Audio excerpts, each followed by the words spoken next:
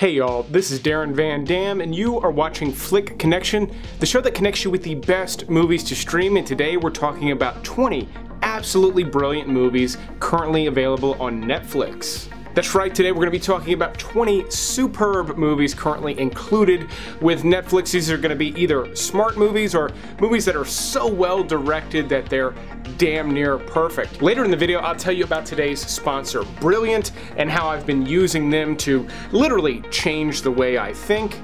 But we're going to start this list off all the way at the back with a George Clooney movie that I consider to be highly underrated, Michael Clayton. I don't know what Walter promised you, but I can tell you. A miracle worker. That's Walter on the phone 20 minutes ago. Direct quote, okay? Hang tight, I'm sending you a miracle worker. Oh, he misspoke. About what? About the fact that you're the firm's fixer? Or that you're any good at it? Now on the surface this seems kind of like an ordinary talky kind of a movie. In fact, the synopsis leaves a lot to be desired. In this movie, George Clooney plays a fixer for a major law firm after one of its top lawyers, played by Tom Wilkinson, has a nervous breakdown, loses his mind, and is about to divulge a lot of sensitive information about a chemical company. I know, I made that sound as interesting as I could, and it still sounds really dry. However, Michael Clayton is expertly directed by Tony Gilroy, who has only done a few movies. This is far and away his best, and the real star of this movie is the performances, and not just Clooney's. In fact, Tom Wilkinson gives the performance of his career as this high-powered lawyer who's having a breakdown. On the flip side, you get an incredible role from Tilda Swinton, who's doing almost the complete opposite, and she's killing it as well. So not only are the performances great, but they threaded the needle so well on this movie that even though the synopsis is dry, the story will keep you on the edge of your seat. My next pick is another movie with some big name actors that is also better than its synopsis and much better than its title, Flight. Plane fell apart at 30,000 feet. We're gonna roll it. What do you mean roll it? Ready? Here we go. In this movie, Denzel Washington plays an airline pilot who saves an entire plane full of people from an otherwise deadly plane crash. That is the major event at the beginning of the movie that sets everything else in motion. And based on the trailers, you're led to believe that's what the movie's about. It's kind of like Sully with Tom Hanks, except this is a work of fiction. However, this movie goes into a very different direction, and I'm not going to speak as to what that is because it kind of sneaks up on you the same way it sneaks up on the main character played by Denzel Washington, who does an incredible job. And what's so amazing about this movie is his performance only gets stronger throughout the movie as the tone changes. This was directed by Robert Zemeckis, who is known for directing some of the absolute most famous movies in history: Back to the Future, Who Framed Roger Rabbit, Forrest Gump. And Flight is not his best movie, but it's still expertly directed by him and ultimately does a really kind of beautiful magic trick towards the end of the story. And I'll say this is probably a movie that's more important for some people to see rather than others. That said, if you like anything about what I've said, definitely check out Flight. I know it's my number 19 pick, but this is a list of bangers. Speaking of bangers, my next pick just recently got added back to Netflix. However, it's been available off and on for the last few years. NIGHTCRAWLER, starring Jake Gyllenhaal. What happened in there? You should have walked in and looked, Rick. I heard gunshots. All the more reason you might have helped me. You might have learned a new skill that made you more useful and put us on a track toward growth.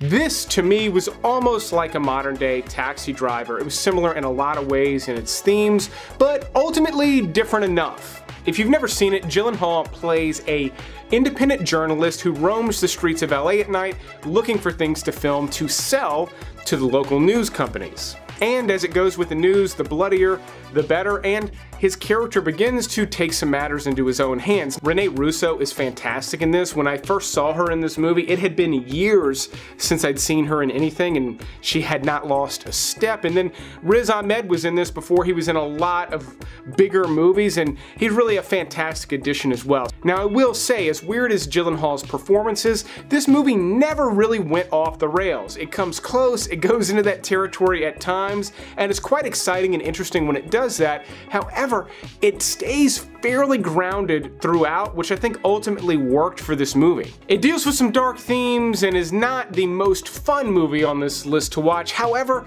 Jake Gyllenhaal's performance really adds a lot of electricity to this movie that I don't think would have been there otherwise, and it does make it a lot more entertaining. If you like these types of creepy thrillers, they don't get a whole lot better than Nightcrawler. My number 17 pick is going to change things up in tone quite a bit with Eddie Murphy and Wesley Snipes in Dolomite Is My Name. Dolomite is my name, and f***ing up motherfuckers is my game. Now, this to me was one of the most surprising Netflix original movies I had ever seen, mainly because I did not expect too much from it. Most of the Netflix original comedies leave a lot to be desired, and it had been a long time since Eddie Murphy had been in any movies, much less anything very good. However, not only did Eddie Murphy absolutely kill it, Wesley Snipes' character, I think, really stole the show, at least in every scene that he was in. I've always been a big Wesley Snipes fan, and the last couple of roles he's done on Netflix, including the Kevin Hart True Story, have been some of my favorites of his.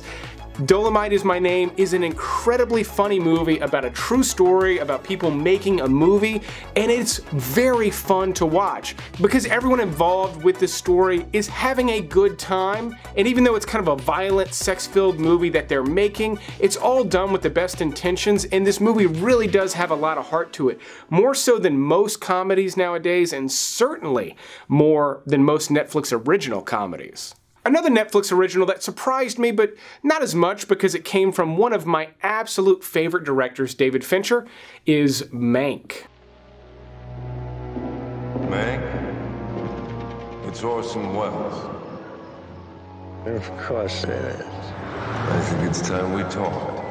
And not only did David Fincher just really direct the hell out of this thing, I mean, this thing is directed so much more expertly than almost any other Netflix original movie you could point to, but Gary Oldman ultimately really sells this thing with his performance. In this movie, Gary Oldman plays Herman Mankiewicz, who was the screenwriter for Citizen Kane, which is largely considered one of the greatest movies ever made, and was certainly considered that back when it was released.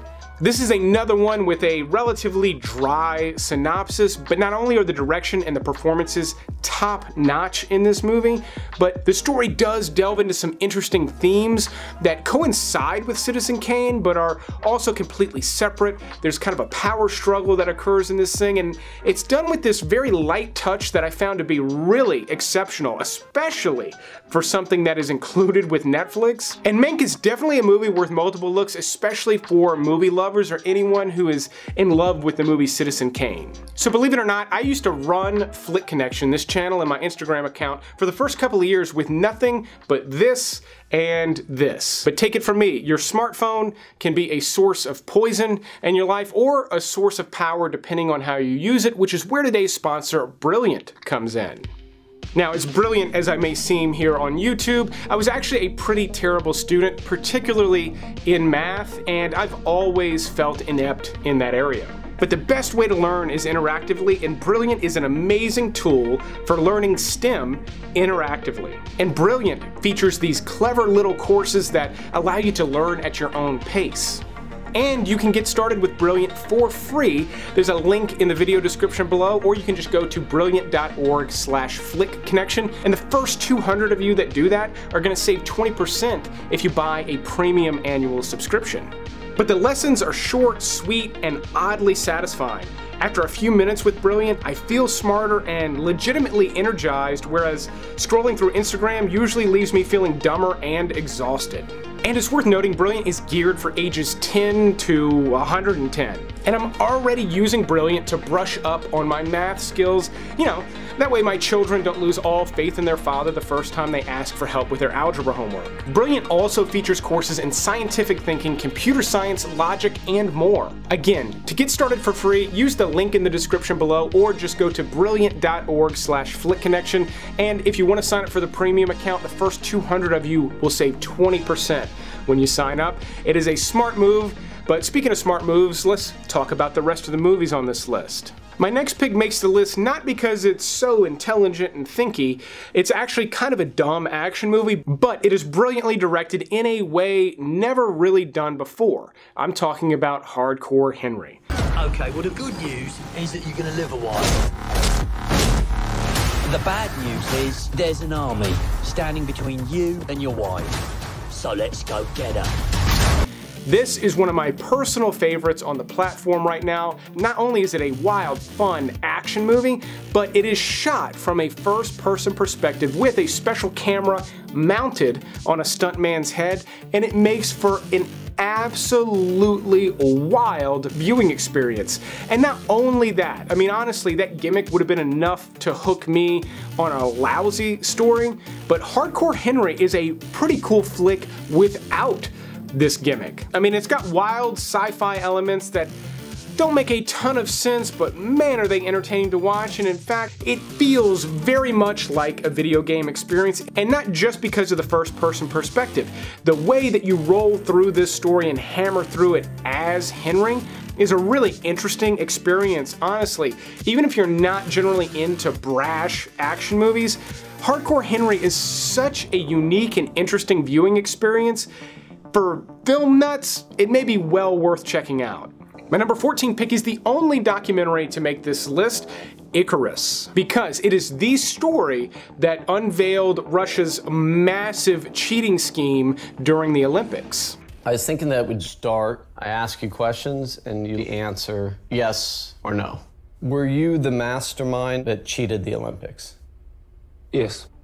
And ultimately, Icarus is a very well executed documentary. It's precise, gives you a lot of information in a very tight time frame. However, what I found so brilliant about Icarus is it starts off trying to do something very different. Creator and star of the documentary, Brian Fogel, was trying to uncover the truth about doping in sports. His plan was to do this big bike race without any doping 1 year, then go through a doping routine that you can conceal, and then see how much better he improved his bike race. Interesting idea, but what happens is he gets in touch with a Russian scientist who was going to help him hide his doping, and he uncovered this massive conspiracy to cheat at the Olympics. And if that weren't interesting enough, Russia starts hunting this guy down, and it turns into an incredibly intense documentary as well, and also a pretty important one, I think. My next pick is a South Korean crime thriller from 2015 that I absolutely loved, titled Veteran. I am a big fan of crime movies from South Korea. This one is one of my personal favorites, and it was only just recently added to Netflix. On the surface, Veteran is kind of a basic cop movie. You're dealing with a detective hunting down a bad guy. Nothing too unique there. However, the two leads, the cop and the villain, are both really interesting characters. The cop is a little bit funny. He's got this really interesting personality and sense of humor. He's just an interesting character to watch, and he's a lot of fun to watch. I could say the same thing for the villain. Not only is the villain in this movie unusually vicious, but the way he's written makes every scene he's in, I hate to say entertaining, but man, did he really kill it in this movie. Unlike a lot of the movies from South Korea on Netflix, this one does not have a dubbed version, so you're going to be relegated to subtitles here, but the movie is that good. Even if you don't read subtitles often, this one's going to be well worth checking out. Now, another sort of formulaic cop movie that's actually incredibly funny, smartly written, and really well acted is The Nice Guys.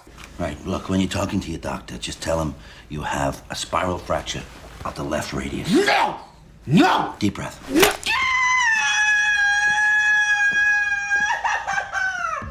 Released in 2016, this was one of my favorite movies that year. It's written and directed by Shane Black, who wrote the bulk of the Lethal Weapon series, and you can see a lot of similar humor in this. However, this doesn't really feel like a Lethal Weapon movie. It takes place in the 1970s and has a beautiful aesthetic to it. Ryan Gosling and Russell Crowe co-star in this, and they make a pretty great buddy duo, but as much as I like Russell Crowe in this movie, Ryan Gosling really does steal the show. This is some of his best comedy comedy work. And honestly, the movie is just so snappy. Every single scene has really great jokes in it, and the story, the mystery that you uncover as you go through this story is excellent. It's kind of classic neo-noir stuff, but it's just really funny and really well put together. This is one that I have enjoyed watching over and over again.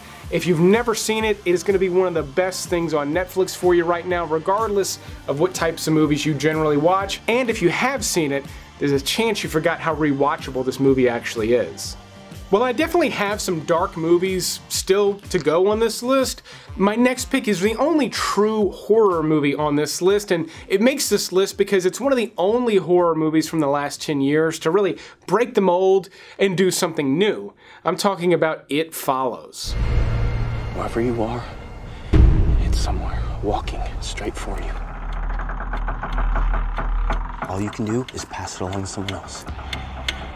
So the crux of It Follows is that there's this demon or being, creature, whatever you want to say, that actually gets transmitted to you sexually, very much like an STD, and this thing will continue to follow you and hunt you down, and it comes at you very slowly. So the concept alone is unique. It's unlike anything else, but then the delivery is just absolutely top-notch. It Follows has the feeling of some older horror movies like Halloween, and a lot of that is done on purpose, the places where they filmed, the way it was filmed, but then the concept, as simple as it is so well fleshed out in a relatively short movie, and it feels like a complete thing. It doesn't just feel like the start of something, and this was from a director who was a relatively newcomer. I mean, this was his first big movie, and it broke the mold in a way that very few movies do. It feels like it's hand in hand with a lot of well-worn horror movies. However,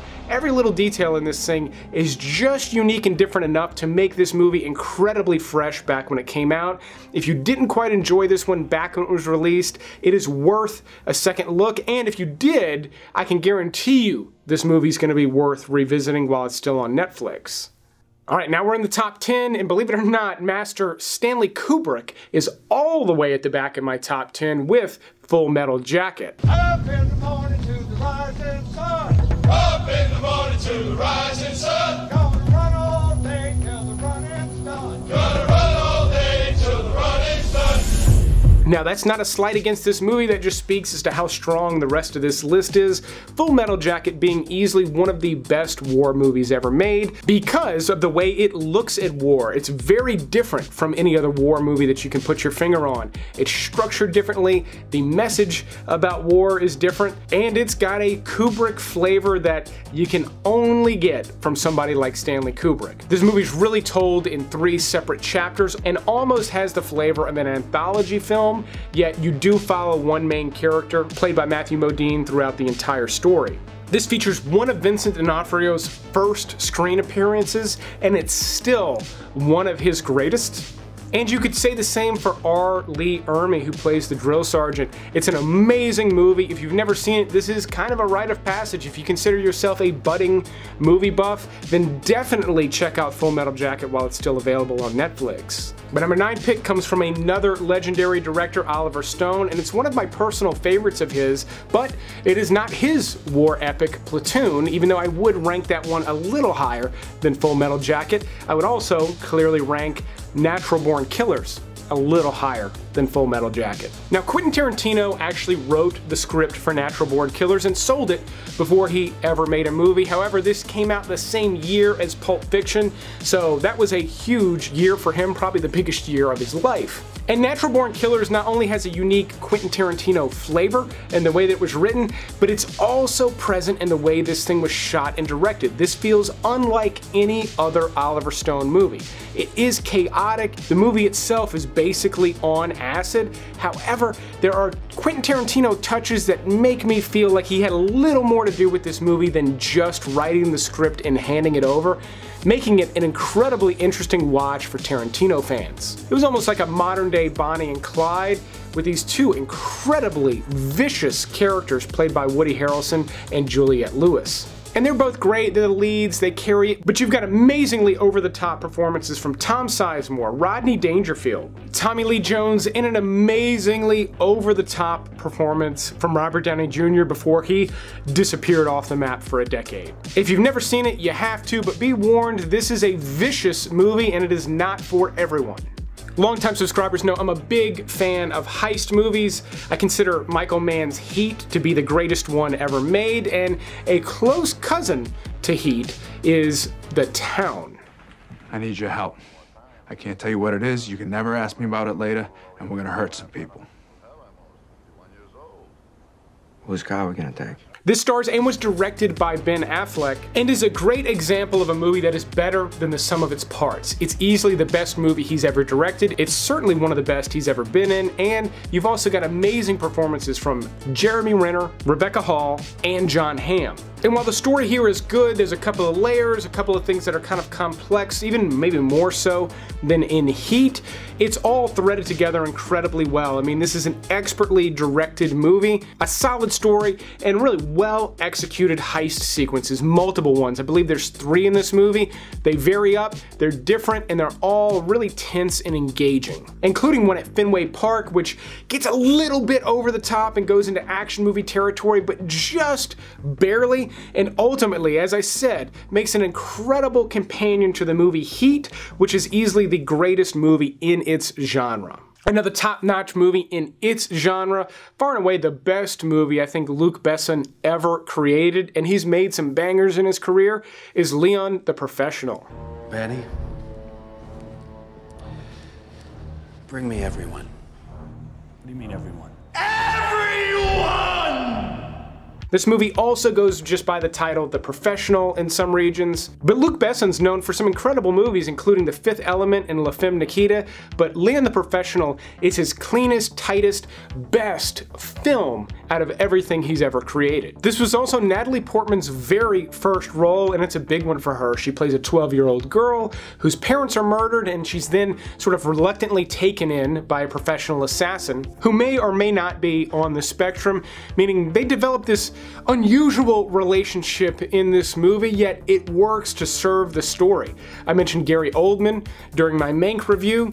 This is one of his greatest villains, and Gary Oldman is one of the greatest villain actors of all time, up there with Vincent Price. This is some of his best work. He has played creepier, more menacing characters with makeup and all sorts of stuff, but this is just him with a 5 o'clock shadow, and he is absolutely terrifying in this movie. If you've never seen it, this is an absolute classic that almost everybody loves. It is quite violent, but the storytelling here is top-notch stuff. Okay, I realize this list is full of a lot of bad guys. My next pick is a gangster movie, but it's a gangster movie with a twist. And not only is it a gangster movie with a twist, it stars Al Pacino and Johnny Depp in Donnie Brasco. Now, this is actually a true story. Joseph Pistone was a real FBI undercover agent who was undercover infiltrating the mob for a solid 5 years. And where this movie ultimately goes is that he starts to identify with the people he's close to in the mob more so than people in his real life. How much of that is true is up for debate, but it makes for an incredibly compelling movie. Not only are both of those guys great, but you get an unusually great role from Michael Madsen.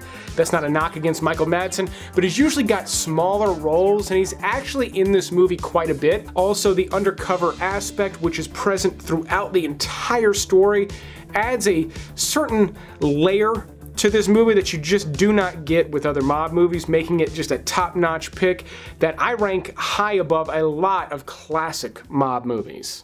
My next pick is a classic from 1972 starring Burt Reynolds, Ned Beatty, and Jon Voight in Deliverance.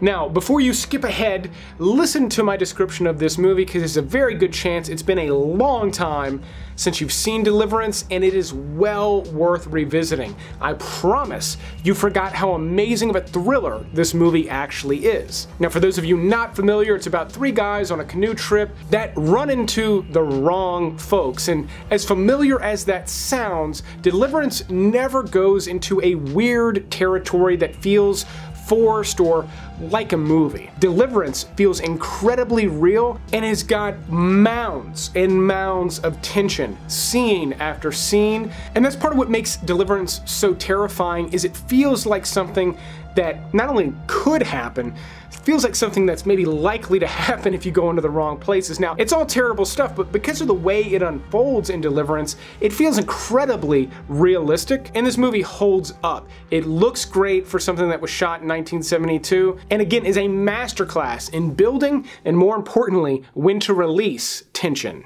My number 4 pick on this list is largely considered one of the greatest movies ever made by a lot of film scholars, Martin Scorsese's Taxi Driver. The idea had been growing in my brain for some time.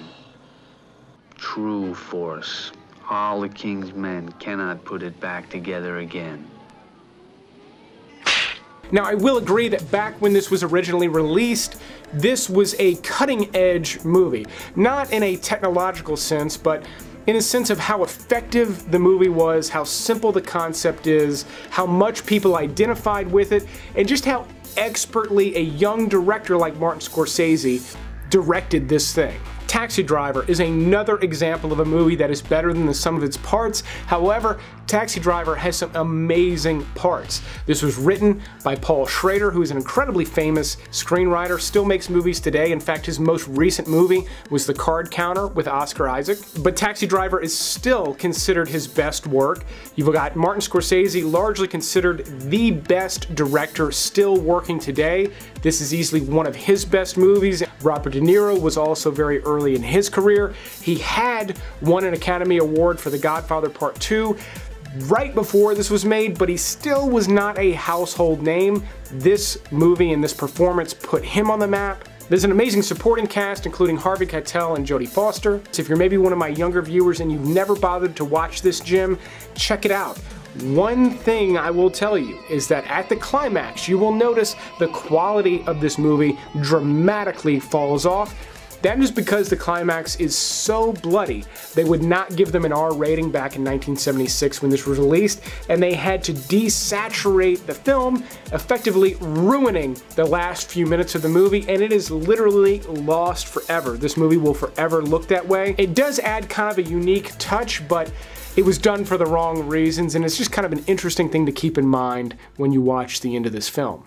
Okay, longtime subscribers know my favorite movie of all time is Martin Scorsese's Goodfellas, which is included with Netflix right now, but it is not my next pick. In fact, it doesn't even make the list because I've talked about it a few times recently. By the way, speaking of things I've talked about recently, it would be a good time to mention, if you're new to the channel and you're still watching me, definitely consider clicking that subscribe button and the little bell icon. That way you get notified when videos like this come out and you don't miss the movies before they're gone from their respective streaming services.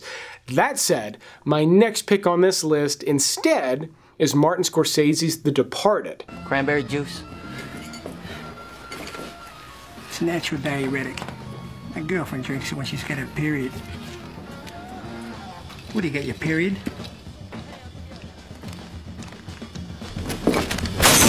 Now, there was a time when I loved Goodfellas and The Departed equally, and I struggled to determine which one I liked best.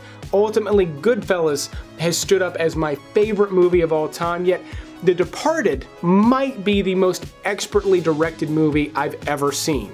And just like a lot of the movies on this list, I love all the aspects, all the characters, the performances, I love the way it was written. And if it's been a while since you've seen it, go back and watch the first 15 minutes. This movie has got such a neck break pace to it. It keeps moving scene to scene. It's edited together so sharply with little to no fat on it. It really is incredible. There's a lot to tell you in this story.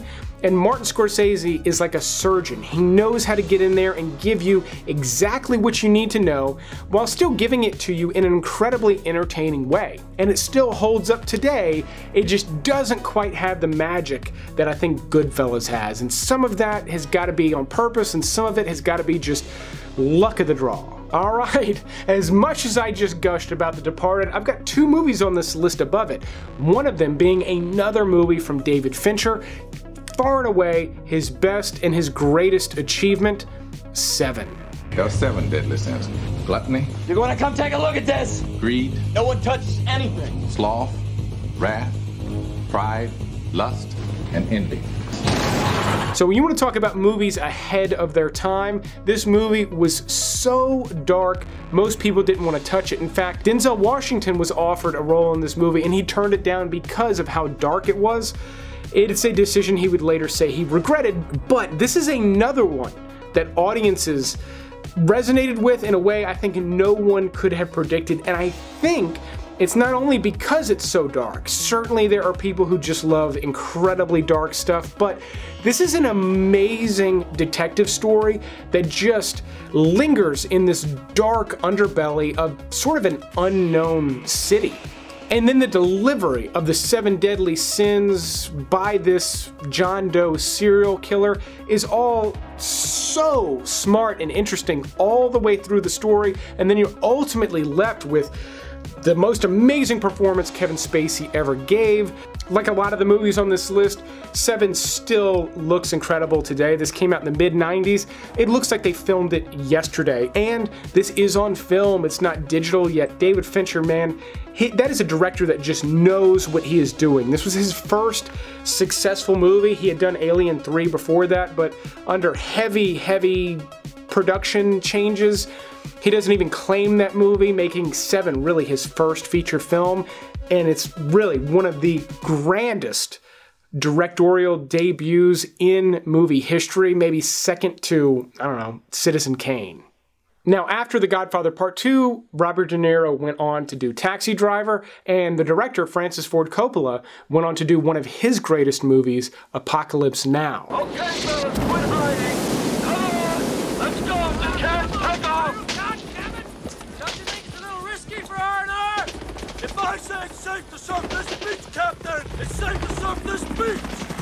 Now, I realize people consider the Godfather series to be Francis Ford Coppola's greatest work, and those are amazing movies. However, Apocalypse Now was such a wild concept, not just from the script, but the way Francis Ford Coppola decided to attack the filmmaking process here was a wild concept, and it makes for a wild-ass movie. There's a certain degree of authenticity to Apocalypse Now where you feel like you're really in the Vietnam War, at least you're getting a window into it, but there's also a layer of artistry. Just like Full Metal Jacket, you can really get a sense of the director's voice with Apocalypse Now in a way I don't think I could get from the Godfather series, or really anything else Francis Ford Coppola has directed. And again, he's done some amazing movies, but Apocalypse Now has the most distinct flavor out of anything he's ever directed. I would also say it's easily the most beautiful movie he's ever done. There are some amazing shots and sequences in this movie that still look better than almost anything I've seen so far in 2022. Apocalypse Now Redux is the version on Netflix right now. It has some added scenes, particularly this French colonial stuff that does add to the story. However, I feel like you could skip it. I don't think it needs it that much. However, this is also a remastered version that looks absolutely amazing from beginning to finish. This is a top-notch flick that I have ranked above some amazing movies for a reason. It's damn near perfect. In fact, I'd have a hard time finding a movie as perfectly directed as Apocalypse Now. That said, I hope you found some amazing movies to watch on this list. Thanks to today's sponsor, Brilliant. Again, go check out that link, sign up for free. It's a lot more fun and engaging than just scrolling through social media. If you want even more movie recommendations, go to DarrenVanDam.com. There's a link to that in the description as well, but I will keep making these videos as long as you keep watching them. Thanks for checking out this special Netflix episode, and you will see me on the next one.